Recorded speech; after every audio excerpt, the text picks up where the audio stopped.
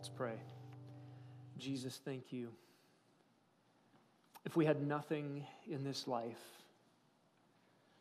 no friendly relations, no provisions, no home, no belongings, and yet we had you and forgiveness of sin through the gospel and an eternal inheritance, truly we would have everything. Oh God, help us to consider the loss of temporal things as no loss indeed. Pray that you would grant us even this morning by your word an eternal perspective that grants us a vision of eternity as infinite gain. God, we ask that you would help us this morning by the power of your Spirit and through your own words to cling to you. And we ask it in Jesus' name. Amen. You may be seated. I invite you to turn in your Bibles this morning to Romans chapter 8, and we'll continue our exposition of this marvelous chapter.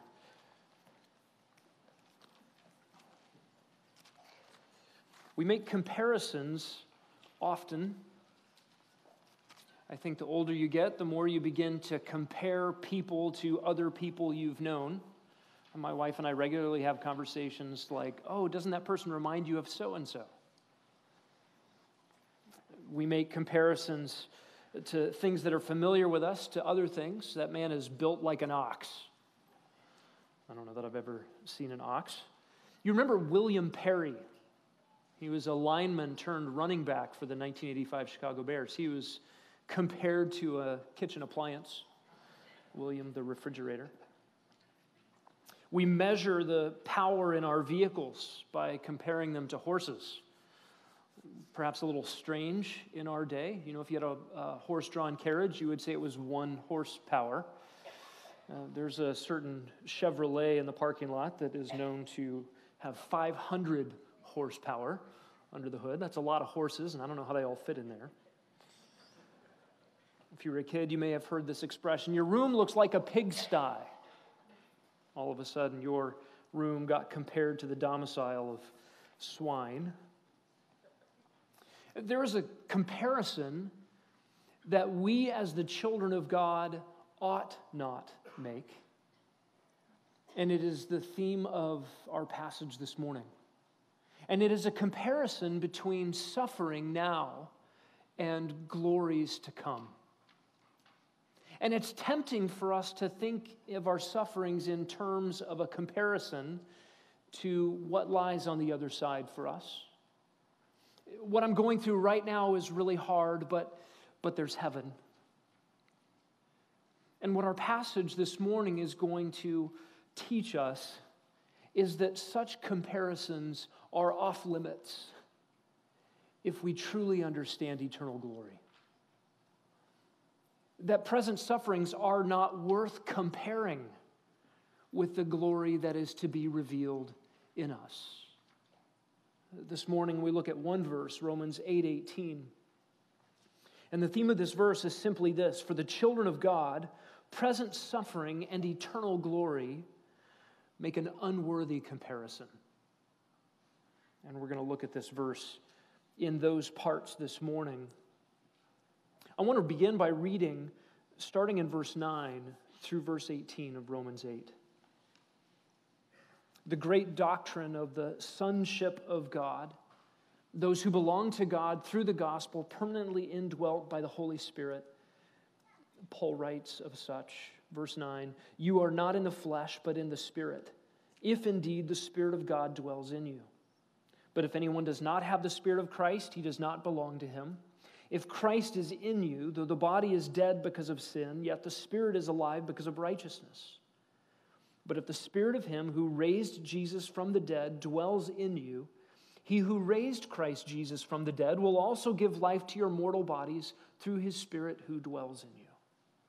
So then, brethren, we are under obligation, not to the flesh to live according to the flesh, for if you are living according to the flesh, you must die.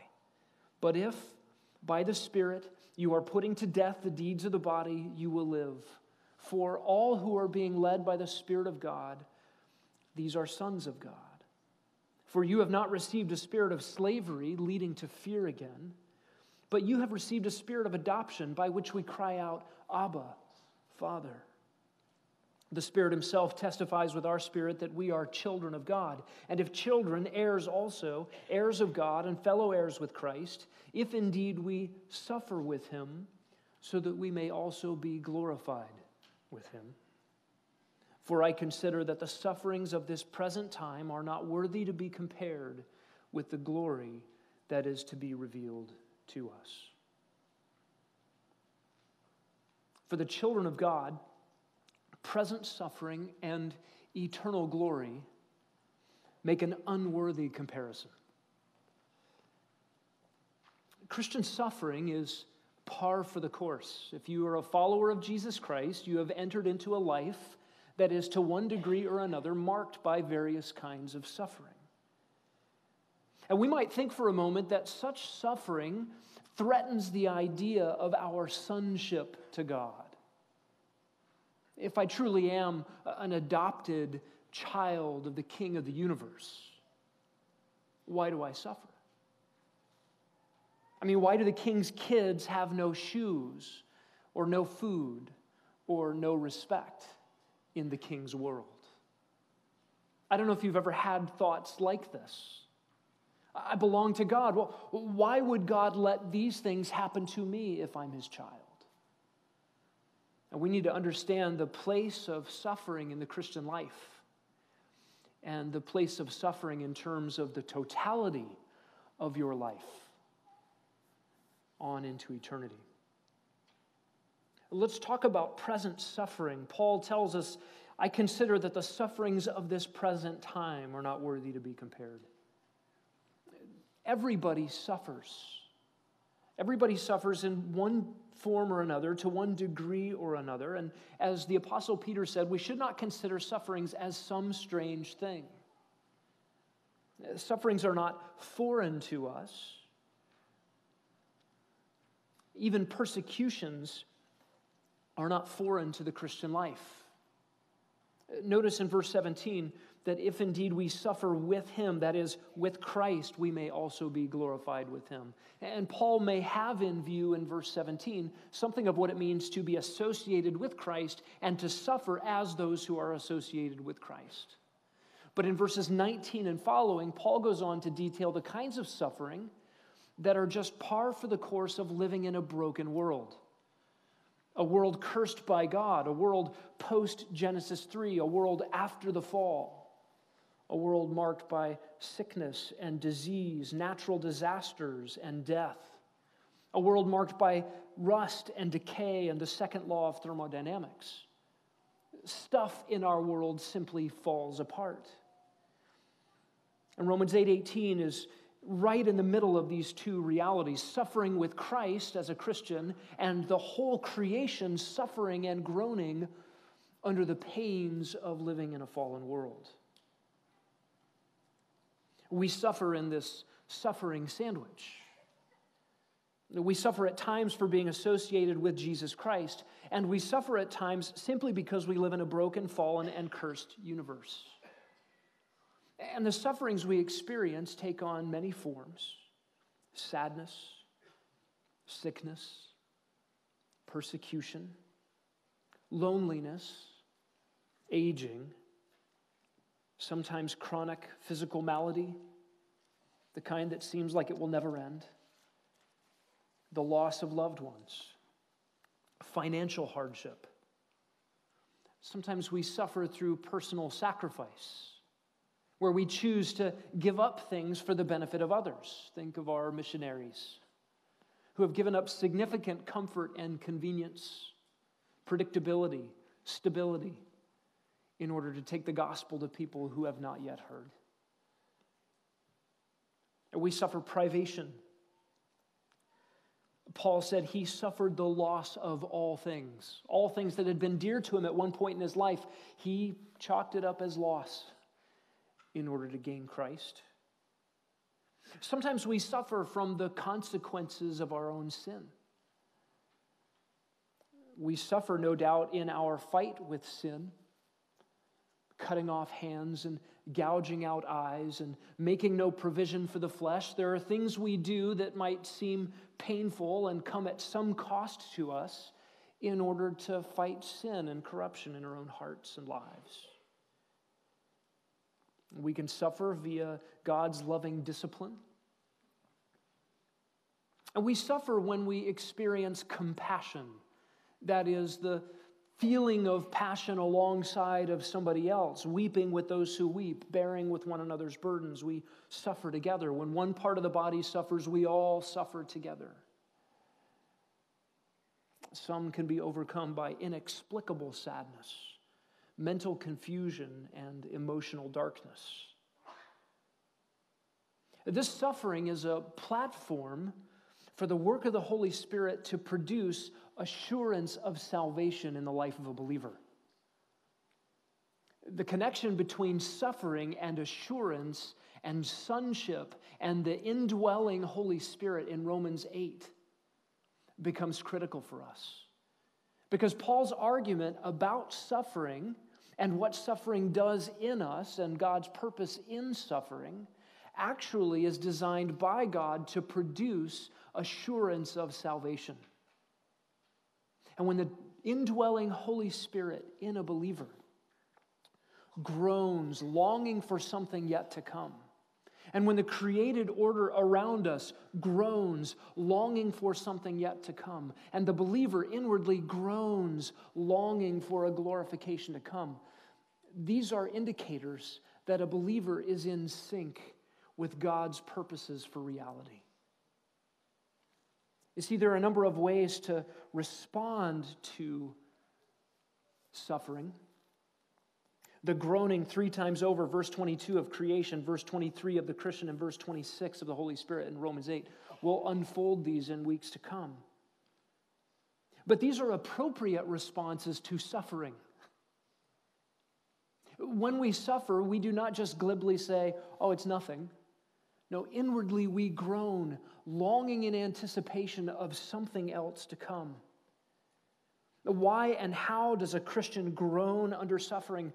He groans because his real life is not yet in place. The Holy Spirit knows this. The created universe knows this. The Christian's longing is in accord with the truth that God and creation both know. And the Christian lies in eager anticipation of what lies in store.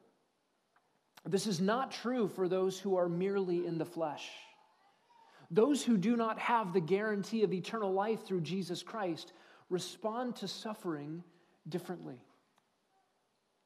In Philippians 3, Paul describes those who have their minds set on this age, their minds set merely on this world. He says their God is their appetites. In other words, what do they worship? What do they bow down to ultimately? Whatever it is that they want. Whatever it is that they are after, whatever it is that they crave, that is temporary things. Things that cannot satisfy. They live for the present age. Think about our world today. Our culture is forever looking for that fountain of youth, that elusive remedy to the curse that the cursed world cannot produce. And the world around us tries to squeeze eternal things, lasting things, enduring things, things that only God can provide through the gospel, things that only God can provide in eternity for his children. The world tries to get them at whatever cost, with phrases like YOLO. You only live once. Get what you can now. Carpe diem. Our world is set on doing anything that it can to avoid suffering. To avoid suffering, not to embrace it. And when suffering comes, the world does not see the purpose of suffering to direct our hearts and attention upward, beyond this life, over the sun. No, the world focuses on life under the sun and tries all the harder to remedy suffering using broken tools, phony remedies. The truth is, suffering is a normal part of the Christian life. partly because suffering is a normal part of life on this earth, and partly because your affiliation with Christ brings additional suffering. Paul said this in 2 Timothy 3:12. All who desire to live godly in Christ Jesus will what? Will be persecuted. It's inevitable that if you take up your cross and follow Christ, the reproaches that the world has for Jesus will fall on Jesus' followers. You will not rise above the level of your master. If they've hated him, they will hate you as well. This just comes with the territory. And listen, the message that we proclaim as Christians cannot be, if you believe in Jesus, your life will improve. Your self-actualization is on the rise. That is a false message, a phony message, not in accord with the Scriptures. Christian, when you suffer, whether suffering for Christ because you're affiliated with him or just suffering because you're living in a broken world, as a Christian, you always suffer with him. That is, he is with you in your suffering. You're not alone in that. And you're also in good company with others who have loved God and suffered in this world. Consider Job. And Job suffered because Satan was scheming against God and God's plan. Satan was, in fact, behind the scenes trying to besmirch God's work in a man's life and trying to set up Job to prove that Job loved stuff rather than God. Joseph, you remember, suffered under grievous injustices. David suffered a lot of things, but we might highlight the fact that David suffered significantly as a consequence of his own sins. Of course, the apostles suffered, most or all of whom were probably martyred. And if you read that great hall of faith in Hebrews 11, and that long list of people who didn't receive everything in this life because they were looking forward to a greater glory, they suffered. The early church knew what it was to suffer. Under the pagan governments, Roman emperors like Nero and Domitian and Trajan and Marcus Aurelius and Decius and Diocletian, a whole host of series of administrations in Roman government that set their minds and wills and government enterprises against the church.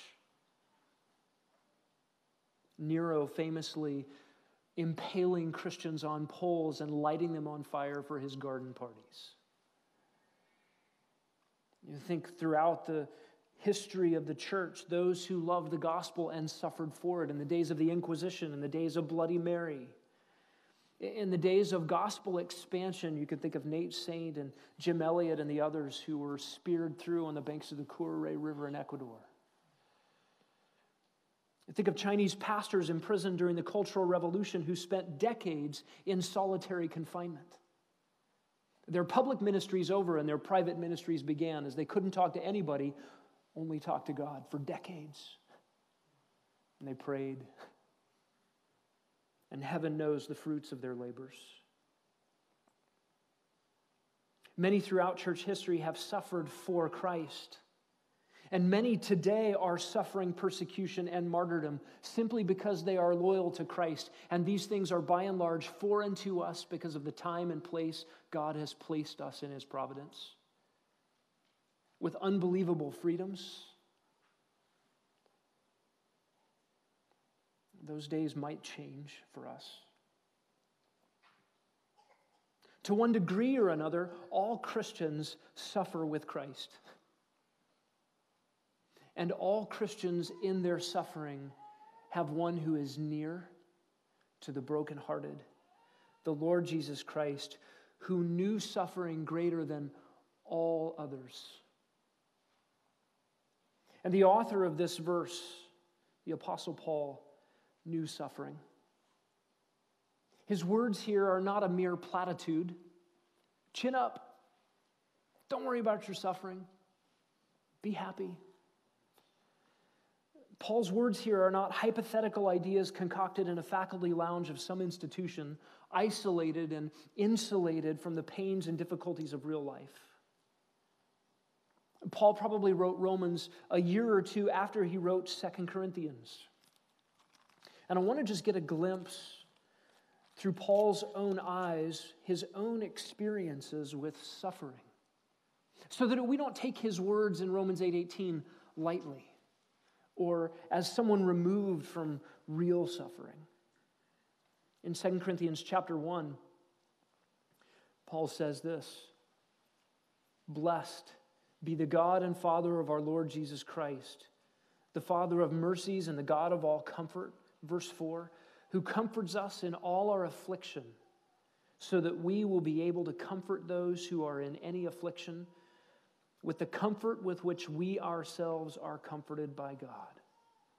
For just as the sufferings of Christ are ours in abundance, so also our comfort is abundant through Christ."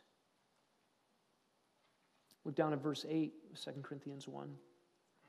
"We do not want you to be unaware, brethren, of our affliction, which came to us in Asia, that we were burdened excessively beyond our strength, so that we despaired even of life. Indeed, we had the sentence of death within ourselves, so that we would not trust in ourselves, but in God who raises the dead." Paul knew what it meant to suffer, and to suffer significantly. Turn a couple pages forward to 2 Corinthians chapter 11.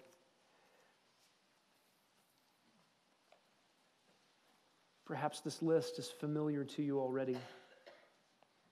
Paul describes his suffering. In verse 23, he speaks of labors, imprisonments, beaten times without number, often in danger of death. 5 times I received from the Jews 39 lashes. 3 times I was beaten with rods. Once I was stoned. 3 times I was shipwrecked. A night and a day I have spent in the deep. I have been on frequent journeys in dangers from rivers, dangers from robbers, dangers from my countrymen, dangers from the Gentiles, dangers in the city, dangers in the wilderness, dangers on the sea, dangers among false brethren. I have been in labor and hardship through many sleepless nights, in hunger and thirst, often without food, in cold and exposure. Apart from such external things, there is the daily pressure on me of concern for all the churches. Who's weak without my being weak? Who is led into sin without my intense concern?" The Apostle Paul was no stranger to suffering. He doesn't speak these comforting words in Romans 8:18 as one who has just studied suffering from a distance, but he has been intimately acquainted with sorrow, grief, despair, physical pain. And notice Paul says, "I consider that the sufferings of this present time, of this now age," he says literally, and this now age, this present age, often in the New Testament refers to the evil nature of the world in its present form. Things here are not as they should be. This is a world ruled by the god of this world, small g, Satan. And God is sovereign over all these things, but he has caused this present age temporarily to be a time of suffering. For the child of God, present suffering and, secondly, eternal glory make a sorry comparison. Let's look at this eternal glory.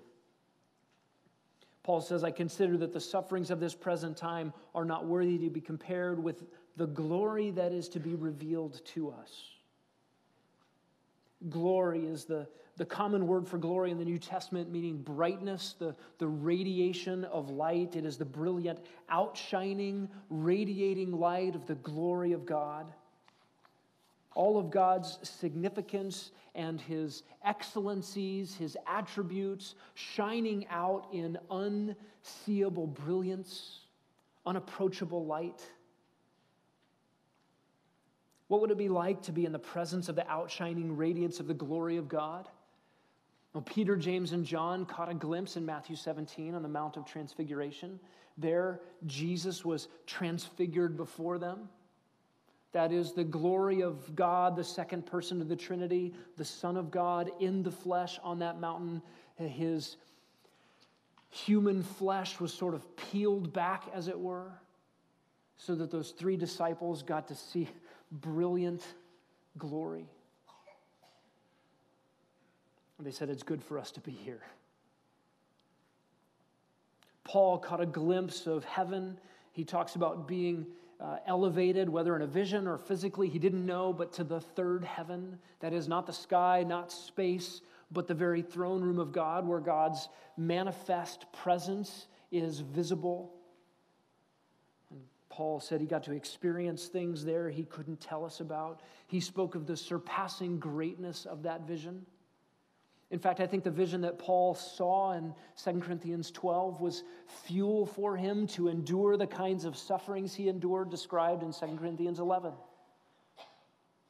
In fact, the vision was so great that God gave Paul a thorn in his side that Paul pleaded with God 3 times to be removed, a messenger of Satan.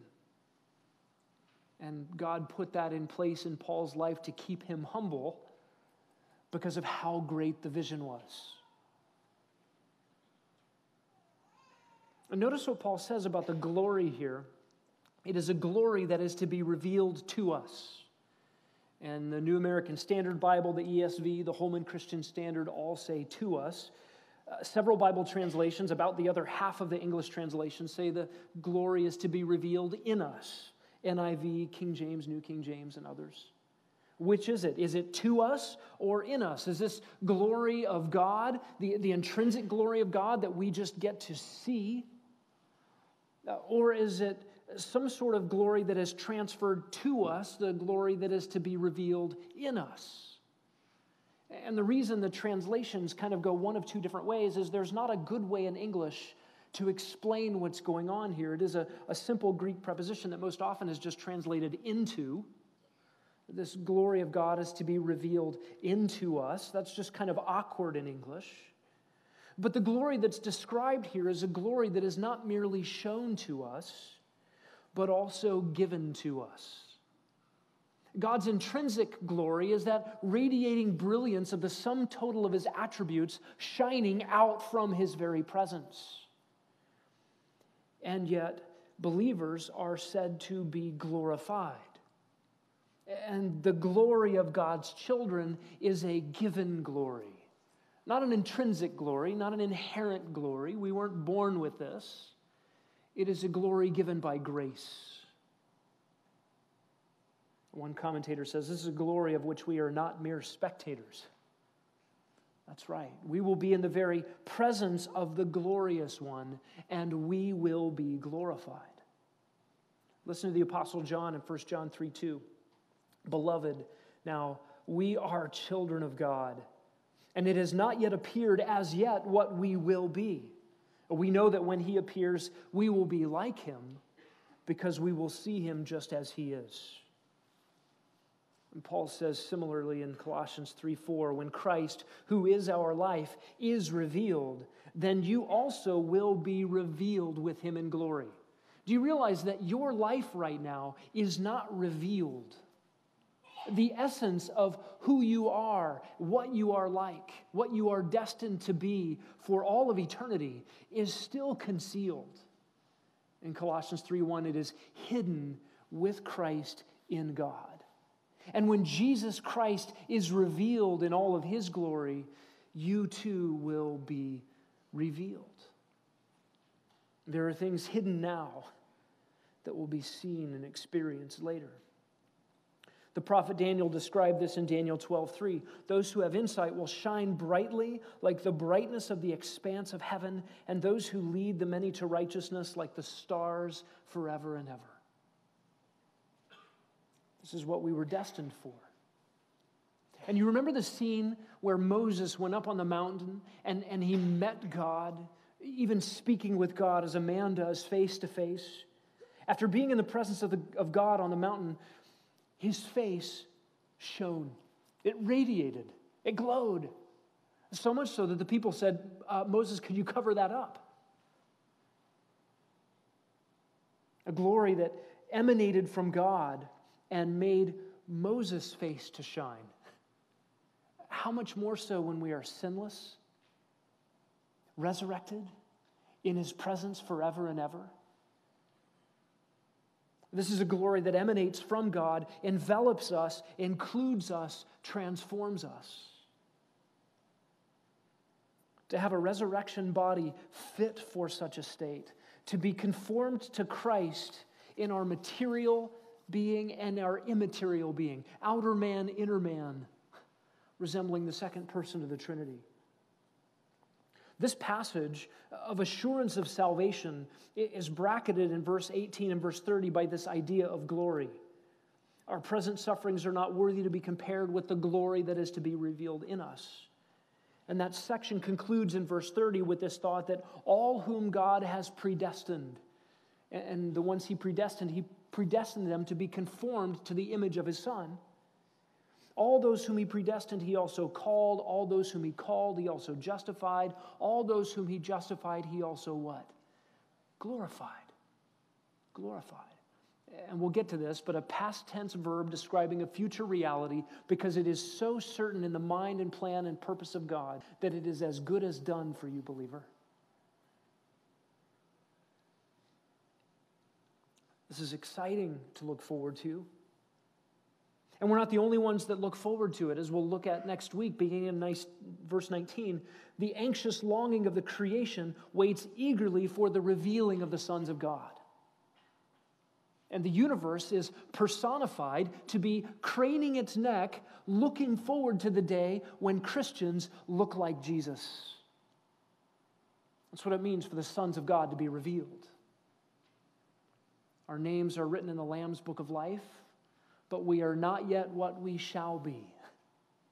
And the universe is looking forward to the day when the image bearers of God bear that image correctly. When man, as God's designed sub-regent over the created order, rules and reigns over that creation appropriately with selfless love, with an eye to the glory of God and service to him.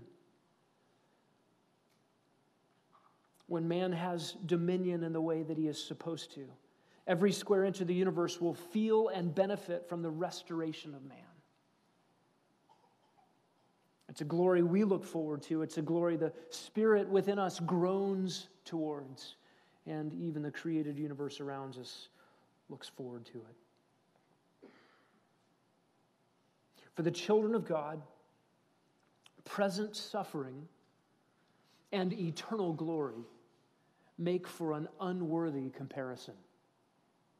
Let's think about this comparison for just a moment. First of all, Paul says in verse 18, "For I consider." This is a word which means I reckon. It's a word for mathematical calculation, to work something out to precision. And Paul is sort of doing some math here to calculate how do my sufferings now compare with eternal glory.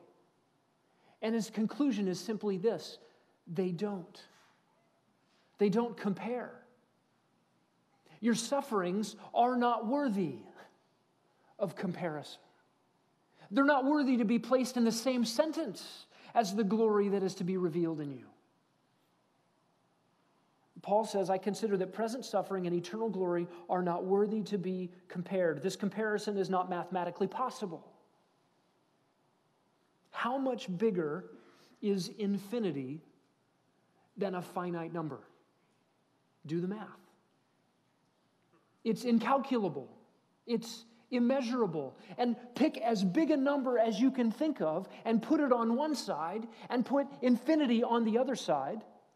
Put a minus sign in between them, and what do you get? It's still infinity. It cannot be measured. The math is impossible. It's not right to say, eternal glory will be more significant than present trials. That's not right.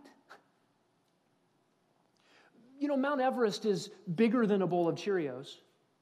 I'm looking at a bowl of Cheerios and I'm going, how big is Mount Everest? Well, it's bigger than this bowl of Cheerios. That's the wrong comparison. And that comparison is a comparison between two finite things. If you wanted to count the Cheerios in your bowl at breakfast time, you could actually count that number. And if given enough time, if you wanted to count up all the neutrons and protons and electrons that make up Mount Everest, that also is a finite number that could be counted.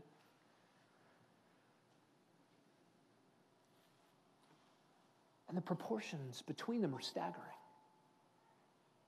But the proportions between present suffering and eternal glory are immeasurably staggering, so much so that they should not be compared in the same sentence. They cannot be put on the same scale and weighed out, measured out, or calculated.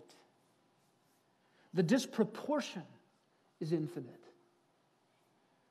This glory that is to be revealed has no limit. And know this, Christian, by the kindness of God, your sufferings are limited. They're limited here kindly by the compassion of our God, limited in time, limited in scope, limited in degree. They're limited to what we, in God's strength and in His purpose, can bear. They're limited to what suits our good. We're going to learn this when we get to 8:28. And they're limited to what accords with God's glorious purposes. And notice how Paul describes these sufferings, the sufferings of this present time. That is, the sufferings here are impermanent. They come to an end.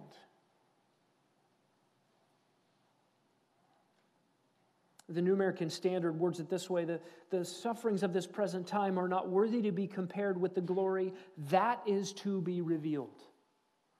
And there's an important verb in the original that's sort of missed in this English translation. And it is a verb that means it is about to be. It is about to be. That is its future, but it is inevitable and imminent. That means there's no way it's not going to happen. This glory will be revealed, and listen, it's right around the corner. It's coming. And you think, oh my goodness, if I have to endure the aging process until I die, and you will, I don't know if I can take it. The last time I got a cold, it seemed like forever, and I forgot what it was like to feel well. And you think of our friends who suffer constant physical malady. You think about degenerative illnesses that are only ever going to get worse in this life. You think about the pain and difficulty of things like Alzheimer's or cancer. You have to know that this glory is about to be revealed. It's inevitable. And it's imminent. It's right around the corner. This glory that is to be revealed in us, revealed to us, it never ends. It will never be tarnished. It will never be diminished. It can never be taken away. It will never fade. And so imagine a great pair of scales where you're going to weigh things out and compare them. Put all of your sufferings on one side and put eternal glory on the other. You see, your glory does not make up for your sufferings. Your eternal glory does not balance out your sufferings. Glory demolishes the scales entirely. Eternal glory makes present suffering less than insignificant. Present sufferings are zeros on the scales when compared to the eternal weight of glory. And so they are not worthy to be compared. Not worthy to be on the scales, not worthy to be in the same sentence. And listen, it is not that present sufferings are nothings. The word suffering is used here. In a parallel passage in 2 Corinthians 4:17 and 18, Paul uses the word affliction. It's real, it's hard, you feel it, it's tangible, it weighs us down. Sometimes these are heavy and long-lasting. And listen, you don't get a right perspective on suffering until you weigh them in the balance against eternity.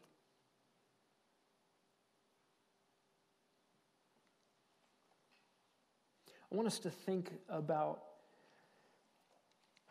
how to think about Romans 8:18 for a few moments.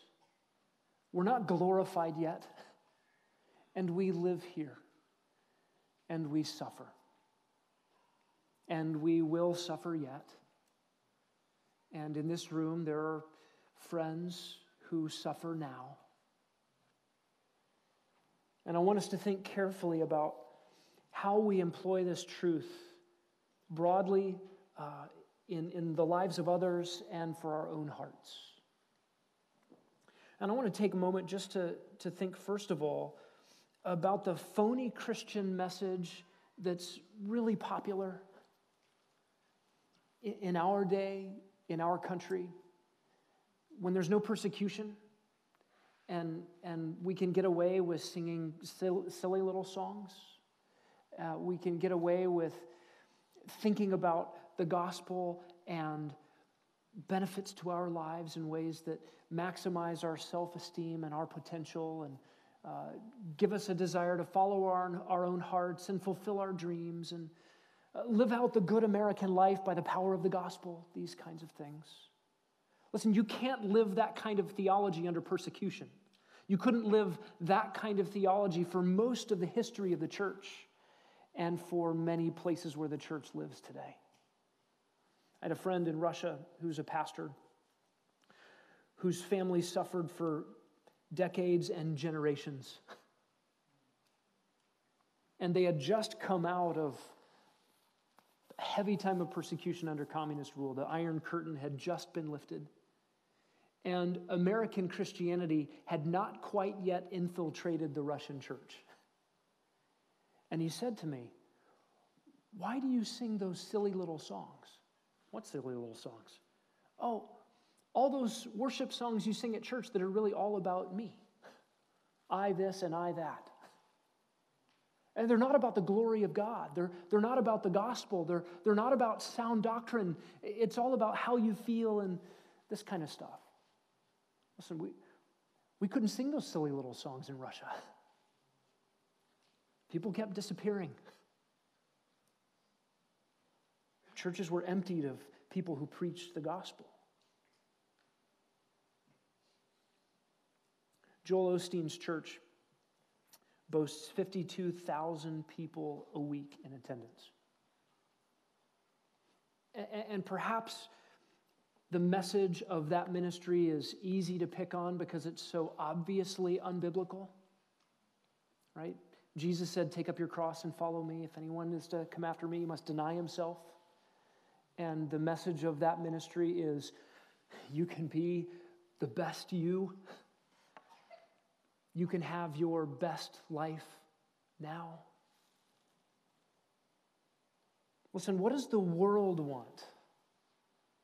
Those who aren't following Christ, they want prosperity now. They want health now. They want success now. They want self-actualization now. That's why television advertising works so well. You'll spend money on things that bring you these things, supposedly, and they fail every time. They can't deliver on what they promise. But there's a brand of Christianity that has rebranded Christianity, that takes the desires of the world and markets Jesus in the packaging of those desires. Hey, your God is your appetites? Guess what? You can worship that God of your appetites and have a little Jesus, and those appetites will be more fulfilled. What a tragic, antithetical message to the Scriptures. You can make more of yourself, suit Christianity to the consumer's tastes, put a little Jesus in your life, and you can have what you want, fulfill your dreams, be satisfied, live abundantly, thrive, be successful, maximize your potential. It is not the biblical pattern. The biblical pattern is suffering now, glory later, not your best life now. That message is fraudulent. It's inoculating. You know, like a shot that's supposed to inoculate you to a coming disease. That message inoculates people to the gospel message. Oh yeah, I heard Jesus.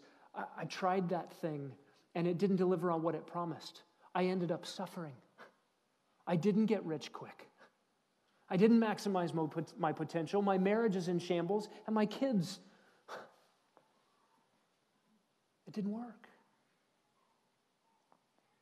People say, well, I had enough of that Jesus stuff. That message can't help in a time of suffering, and it's not true. You see, suffering reveals the heart. It's an indicator of the condition of your insides. What do you find inside there when you suffer? Groaning for glory. God, this isn't my home. Here's one more reminder. One more trip to the doctor's office. This isn't where I belong. Does it produce in you anticipation, longing, prayer, evangelism, seeking God? Or does it produce in you complaint? A scurrying to anything under the sun that will help you to avoid suffering now. Do you worship at the altar of a comfortable, easy life? Sacrifice anything to get it. That's what the world does. We've got to recalibrate a theology of suffering from the pages of the New Testament. Let's think for a moment about how to help others with a verse like Romans 8:18. I think what we don't want to do when someone is suffering is say, Romans 8:18.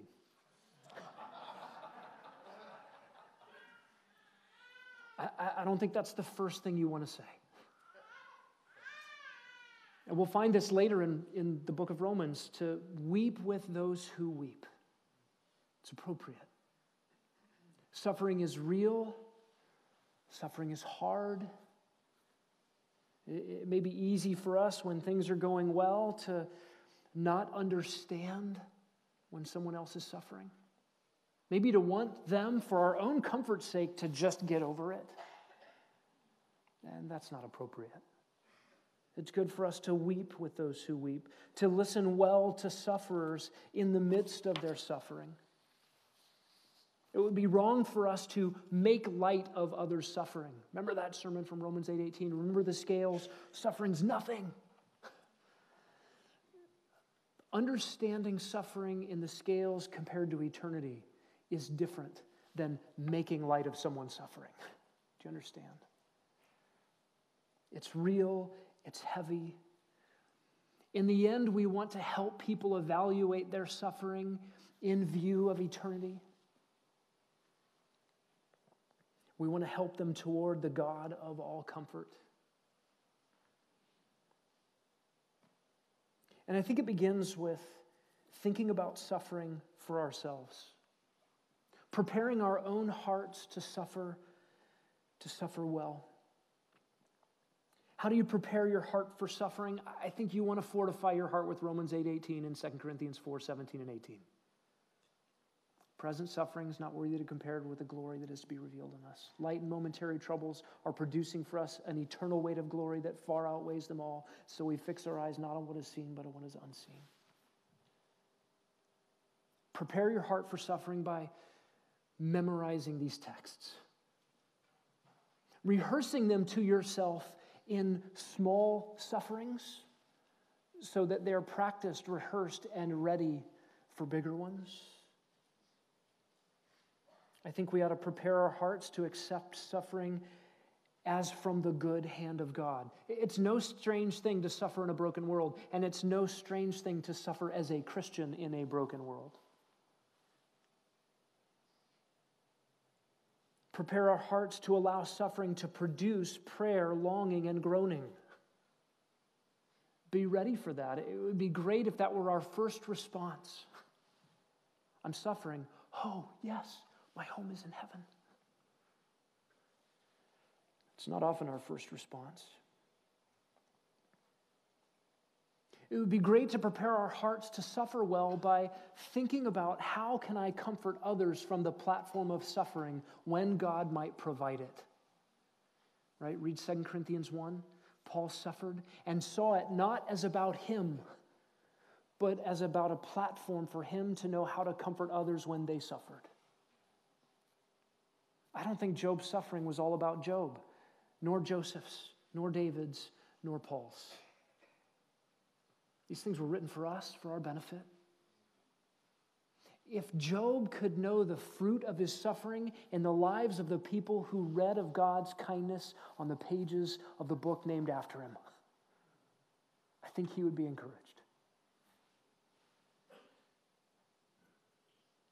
Thankful for the way Jake and Matt years ago read a book called Don't Waste Your Cancer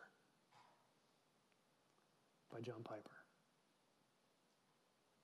And prepared themselves to live the way that they have lived for our benefit, long before the suffering came.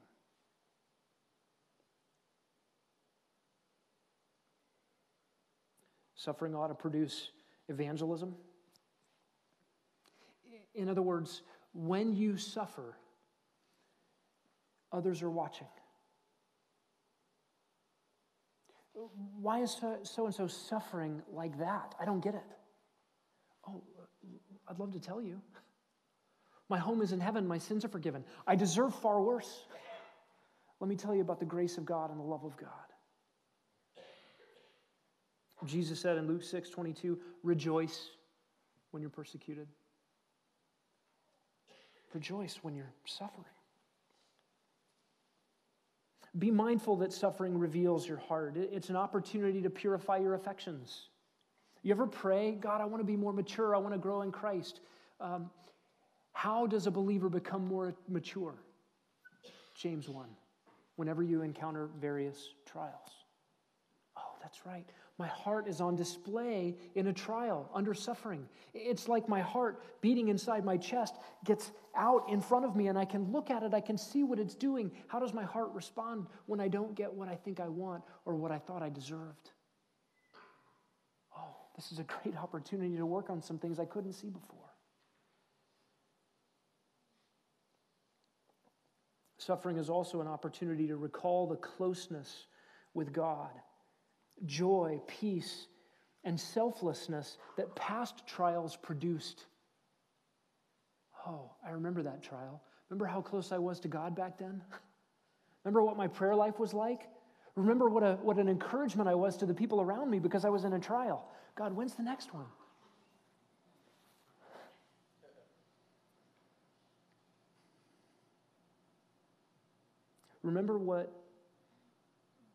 Remember how hard it was to come by those things in season of prosperity? How hard it was to come by closeness with God, earnestness in prayer, when everything was going great. Remember the promise in 2 Corinthians 4:17 and 18, that present affliction is producing for you an eternal weight of glory. There is an organic relationship between your sufferings here and glory that is to come. It's a reminder again that we actually deserve far worse than we get. And suffering puts us in a category that Christ was in. He suffered. The pattern of his earthly existence was suffering and then glory. To experience that same pattern is to be like our Savior. And remember always that Christ is with you, believer. If you're not a Christian this morning, you are free from the persecutions that come with being associated with Christ. And maybe those have kept you from surrendering to Christ. Hey, you know what? I don't want to be thought of the way Christians are thought of, so I don't want to associate with them. And maybe if you were in a Muslim world, the threat of severe persecution might keep you from following Christ. But you still live in a broken world filled with sorrows and sin and lies and ultimately death. It's inevitable that you will encounter suffering, even if you don't know Christ. And you likely already have. My encouragement to you is that if you choose to suffer with Christ here, you have infinite glory in the life to come. If you reject Christ here in this life in order to maintain some illusion of comfort, some illusion of happiness, some illusion of so-called freedom, then your best days on into eternity are only here in a broken world. You will only face suffering forever under the wrath of God. You may have been tempted to resist God because of suffering in this world. I would never worship a God who allowed tsunamis, cancer, and terrorist attacks. Maybe your own suffering has caused you to distrust God, to deny his existence, or even to admit his existence and hate him. But you need to know your only hope for escape from suffering is this God whom you are resisting. And he offers you himself and sonship and an eternal inheritance that will not fade away and infinite happiness in the presence of his glory. It's what humanity was made for. It is what sinful humanity has run from. And he does this through the death of his own Son, who came and suffered in the place of sinners in a way no one will ever suffer, under the infinite wrath of his Father, to actually pay for sins he never committed as a substitute to bring us to himself. Let's pray. Lord Jesus, thank you for coming to earth as a baby at Bethlehem to suffer the incongruities of having made the universe and being despised by the people in it. While you walked on this earth to suffer the hardships of earthly life and then to suffer at the hands of men injustice, betrayal, torture, murder, and to suffer under your holy Father all the wrath that sinners deserve. All so that we could have a guarantee of eternal life and glories to come. Oh, how we long for the day when we will show up in your presence glorified. When the sufferings of this present time fade into nothingness because of the greatness of the glory which we receive.